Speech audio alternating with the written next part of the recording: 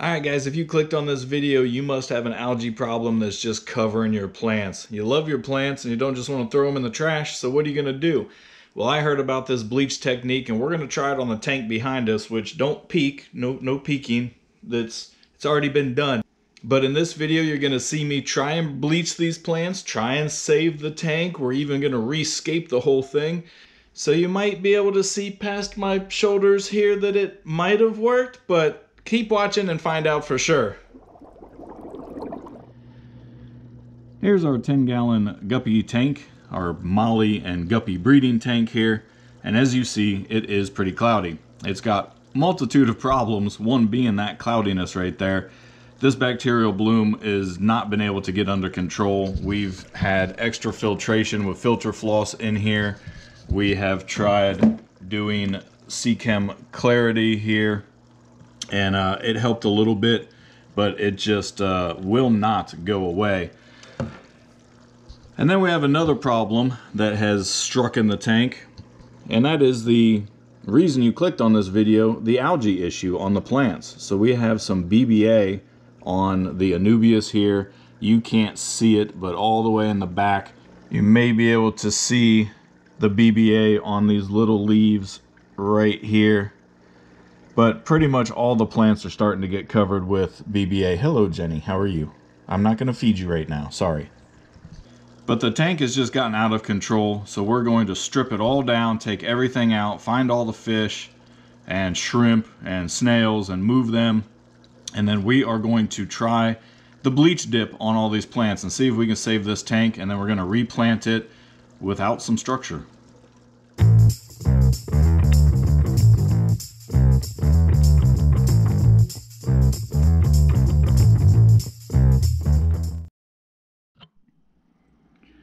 I hope you guys can see this. We have a little fry right here.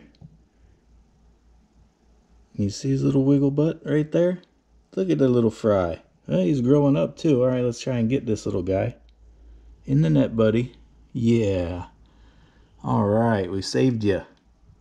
I did move our little guy. Look, little fry.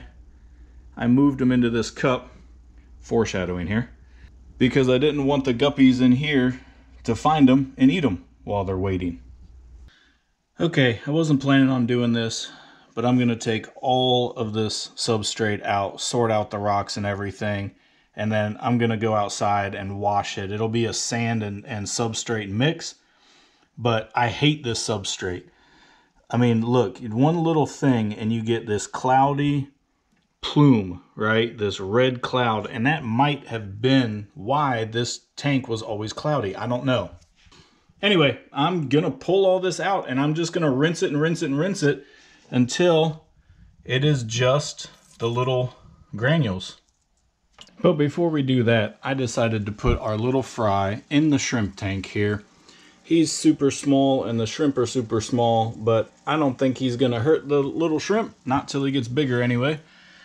And so we are drip acclimating him to this tank. I just want to get him in there so that he doesn't run out of oxygen or something. I don't know. He's probably okay, but we don't want to lose the little guy. So we're going to give him a 5-gallon playground all to himself that he can go and play around and grow up. Go on, little buddy. Go down. Not up. Go down, bud. He keeps trying to swim back into the cup. There you go, buddy. Got you a new place to live. Alright, grow up, be strong. Gonna drop some root tabs in here since I washed out probably all the nutrients in the substrate.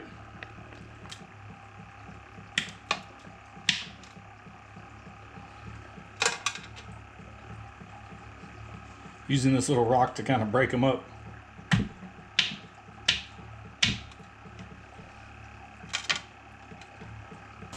Now finish putting the substrate back.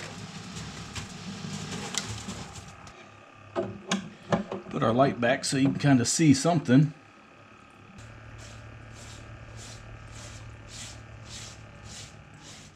And now the part you've all been waiting for. We're going to bleach dip our plants. So obviously we have our plants in some tap water here in this bowl.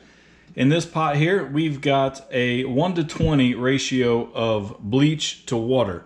So we have 1 cup of bleach in here, 19 cups of water. Why they call that a 1:20 ratio when it's like 1:19, I don't know. But at any rate, that's what everybody says. So that's our bleach dip. We have a little container of fresh water here. And then we have our sink filled up with tap water as well. To the sink, we're going to add Chem Prime, a dechlorinator. Now the instructions say 1 cap per 50 gallons. We are really trying to dechlorinate some bleach. So we're gonna do 2 caps in this probably 4 gallon, 5 gallon. I don't know, that might be a 10 gallon, whatever. We're gonna do 2 caps in here just to be sure. And then we're gonna do this twice, but we'll get to that. Now different plants have a different tolerance for how long they can stay in this bleach solution. I don't really know, and I'm not going to look up each individual plant because that would just take forever to try and find a video of somebody telling you how long each plant can stay in there. We've got guppy grass, we've got Anubias, we've got, oh crap, can't remember what this is. We've got some Rotala, I think, in there. So at any rate, we're going to put all this stuff in the bleach water, kind of swish it around. I'm going to do, I don't know, we got some pretty serious algae on these. People say you can go between 30 seconds and 4 minutes on your bleach dip. I'm gonna go pretty heavy and do 3 minutes. So once we get this in here, I'm gonna set a little Siri timer on my phone for 3 minutes. After that, we're gonna pull it out and dump it in the fresh water and just kind of rinsey a little bit. And then we're gonna throw it in our dechlorinated soak tub here. All right, moment of truth. We either kill all of our plants or we get rid of the algae. Let's go. Now, I do recommend that you wear gloves when you do this. I'm not going to do that because I'm an idiot and my skin is pretty tough. So, hey Siri, set timer for 3 minutes. 3 minutes starting now. All right, it's time to take them out. Here's our fresh water. I'm trying to pull out what I think are the more sensitive plants first. Here's our Anubias. Okay, I'm just gonna kind of rinse these around until my fingers don't feel as slippery. It's a good way, I think, for me to tell if we're getting some of the bleach off of these guys. All right, my fingers feel pretty good, like the bleach is rinsed off. Let's get these guys into the other solution.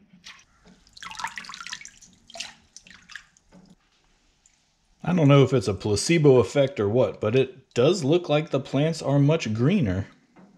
I do still have a couple of pieces that look like they've got some brown still, but we will cull the plants when we go to put them back in. We give this a swirl around here and let them sit and soak for a while. My fingers feel really good now. I mean, squeaky clean after being in the dechlorinator. So that makes me feel a little bit better. Then I've got plants like this here. I don't think they're going to make it. You see how this guy here turned yellow? In the water, his leaves almost look clear. Let me see if I can get you a shot of that. You see how the leaves almost look clear in the water? I'm pretty sure that we killed that plant. I would imagine you probably want to do this with your hardiest of plants and not really your delicates, but some of your thick stem plants, you know, if they've got a really kind of strong stem, I think you're good. I just broke a leaf. Oh. But so far, everything kind of looks pretty good except that one plant, which I think is guppy grass, so I'm not really that worried about it. Okay, I'm going to keep rinsing for a couple minutes here, then we're going to change this water out. All right, we're going to drain this water, and then we're going to rinse them again. And by the way, yes, I scrubbed the sink with a bunch of water before I did this. No chemical solution was used to clean the sink. Okay, while this continues to fill up here, I'm going to do one more cap full. I'm not going to do 2 this time. I am noticing a little bit of yellowing on some of the lower leaves. I don't remember if they were yellow before. They were covered in algae, so I might not have even known. I mean, we have some new growth here. That's good. If these plants survive, I think we'll be good. That's a good looking plant. Here we are after the bleaching, guys, and I gotta say I'm pretty impressed. I mean, like, look at this greenery we got here. Look at this Anubias. Looking brand new, this guy here. Now, it's a pretty hardy plant, so I expected it to survive pretty well.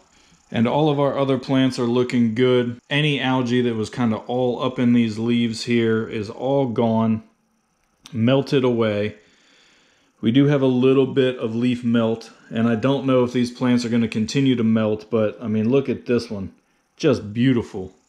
Looking great and healthy. Like right here you can see like where some really bad algae spots were that killed the leaves, but overall the plant looks really good.